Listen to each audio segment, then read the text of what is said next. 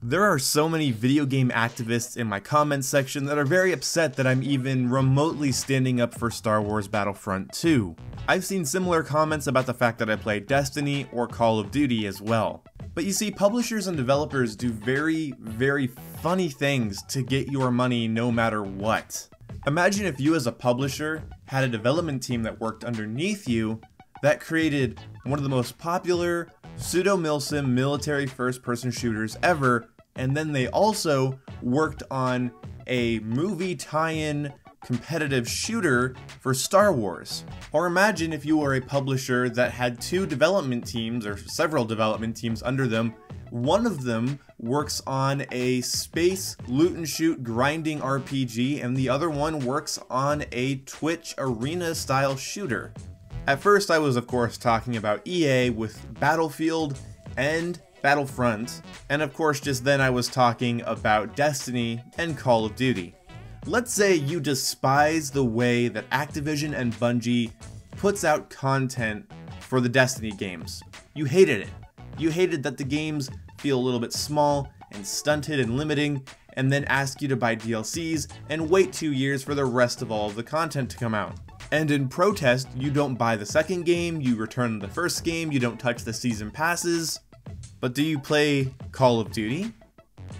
Because Activision owns that one too. It's really clever. Whether you like Call of Duty or Destiny or both, Activision makes a shit ton of money, and seeing how those are humongous game releases, it's likely that, I would say 1 out of 5 gamers owns or plays those franchises. That doesn't mean they buy microtransactions or season passes, so let's move on to something a little bit more topical, because nobody wants to talk about season passes or locking shit behind season passes anymore, because we're all about loot boxes, and what is the face of the loot box issue, and I do mean issue, with the gaming industry? Well, right now that face is Star Wars Battlefront 2. Now, even though they reduced the price of heroes, even though they've removed microtransactions, and even though you cannot get the highest value star cards out of the crates, you have to craft those with your in-game currency, there's still, and I'm not meaning this sarcastically, there's still too much random in Battlefront 2. And I fully respect and understand the people that won't even give the game a second thought until it's fixed. And I hope it is fixed, because the gameplay itself is very fun and I'm a huge Star Wars nerd. Now there's all these little video game activists out there that are really keen to tell people what they should and shouldn't be playing because of what company it does or doesn't feed.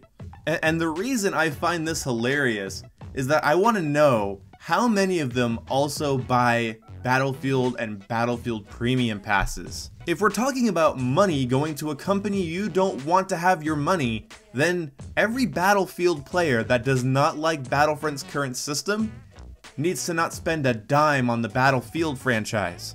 Because isn't that money that you spend on Battlefield still going to EA? I mean, I know Battlefield is handled differently, I know it's not the exact same system, but again, we're talking about money going to EA. So you are still showing support to EA. They have you stuck. You don't like the new Battlefront system, you don't like it, you don't want to put money into it, but you're a Battlefield fan, and they know that, and you're going to spend money on the next Battlefield game, and the next Battlefield Premium Pass, and whatever the fuck else they want to charge you for. And you're probably thinking, boom, you're making something out of nothing, that's a really loose correlation. But there's another loose correlation that's flying around that I'm hearing from multiple different people, and it's not really good. Because what I'm hearing is that even though Battlefront removed microtransactions, it's still a really big deal that that was their plan. And of course, I don't think it's a small deal, I just think if a company does something bad, it becomes more irrelevant when they take it back. If like Xbox Live Gold was all of a sudden $100 a month, and then after a ton of backlash, it went back down to its normal price, and people were like, well, it doesn't matter if it's back to its normal price, look what they were trying to do. I don't know, I look at things because of where they are, you know, not where they were.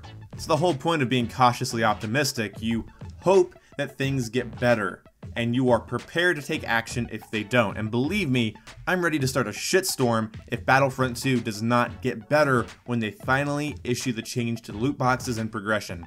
And also believe me when I say I have been screwed over when it came to being optimistic and hoping things would change for the better.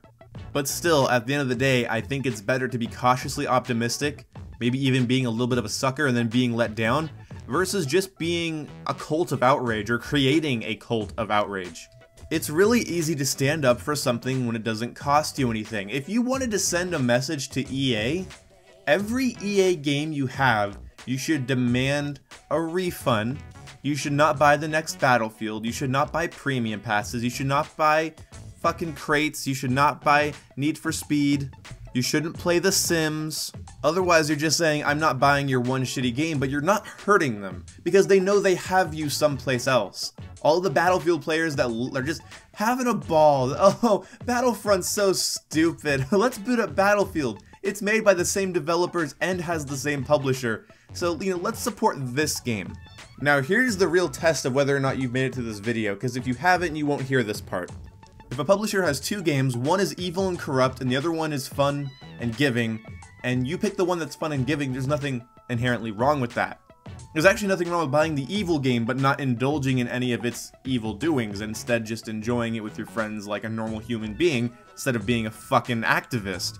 But what I'm saying is that if you're really serious about critiquing what people are doing, I'm gonna make sure you're damn serious about critiquing what you're doing. Oh, Activision's so bad. I hate the way they treated Destiny. I'm gonna go play Call of Duty. Even if Call of Duty is more consumer friendly than Destiny, and I think it is, you kinda just get what you pay for. And if you didn't buy it to repetitively shoot people in 6v6 game modes, then I don't know why the fuck you bought it. But what I'm saying is even though Call of Duty might be considered more consumer friendly than Destiny and less of a money grab than Destiny, when it comes to DLCs and season passes and feeling like half the game's locked behind a paywall, by playing Call of Duty and buying the next Call of Duty, aren't you supporting it? Let me clarify this one more time, because people are just not understanding me recently.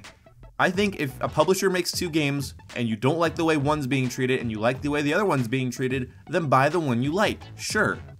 That's for normal people, that's for sane people, that's for people that go, this loot box system sucks, but they said they're gonna fix it, so I'm gonna play, and if it doesn't get better, I'll probably return it, or just let it gather dust. But to these people that are so aggravated, and they're fighting the system, seriously, you have to fucking fight it all the time, or I'm not gonna take you seriously. If you're a Battlefield player that thinks EA is corrupt and evil the way they're treating Battlefront 2, don't show them support by giving Battlefield playtime, by giving Battlefield higher play numbers, by sending your money towards Battlefield.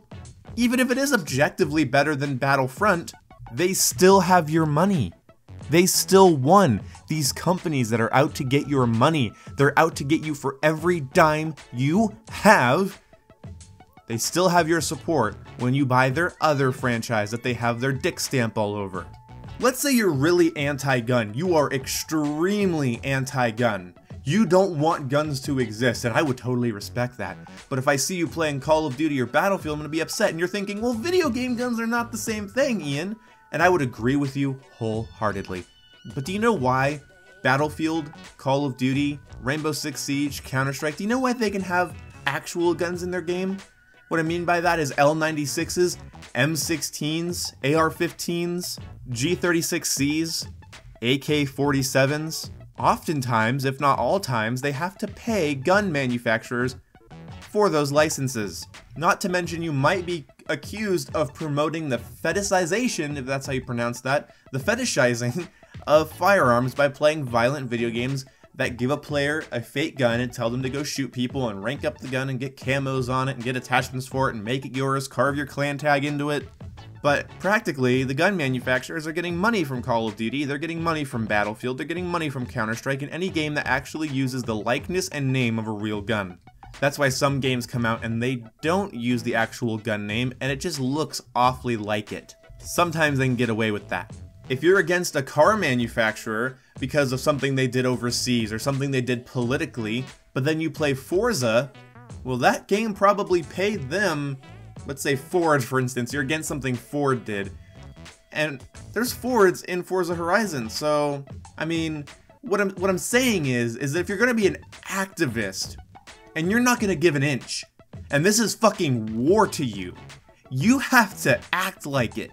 You have to say, fuck you to EA on every front. Sims, Need for Speed, Battlefield, or whatever. You gotta put a stop to all of it. Not just when they fuck up Star Wars. If you don't like the way Activision does things to Call of Duty, and then you're gonna go buy the Destiny Season Pass, yo, they're still getting your cash. Even if you don't like the supply drop system in COD, you like the DLC system in Destiny, it's a win-win for them. Are you trying to hit the company, or are you pissed at the game? Fake activism, fake frustration, virtue signaling is something I'm getting tired of. Hate bandwagons are something I've been getting tired of. So if you're gonna take it seriously all the time or shut the fuck up. And to clarify, if you made it to this point in the video, say angry boom. Right, so to clarify, I don't think that if you don't like Battlefront and you want to boycott that game, you should also boycott Battlefield. What I'm saying is if you're going to make a position about it, if you're going to push against these companies and against the content creators that play the games the companies make, and you're going to be a little keyboard warrior about it, then I want to see Battlefield on your desk. I want to see all your season passes returned. Call up Sony, call up Steam, demand your money back. No half measures means no half measures. You're taking them down. You're taking down the corporation, man. That's what I'm saying. That's the picture I'm trying to paint. Or you can be a rational human being, play the games you think are fun, don't indulge in the parts of it you think are scummy.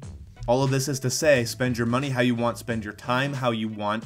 Just don't come to me with your activism. Don't come to me with your holier-than-thou virtue signaling, take down the evil corporations mentality if you're not gonna do a full measure. You just look like a fucking pussy.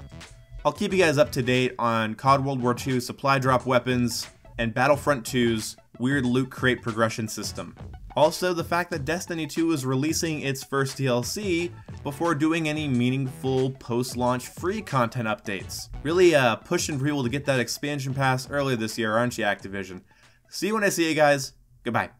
Remember guys, angry boom.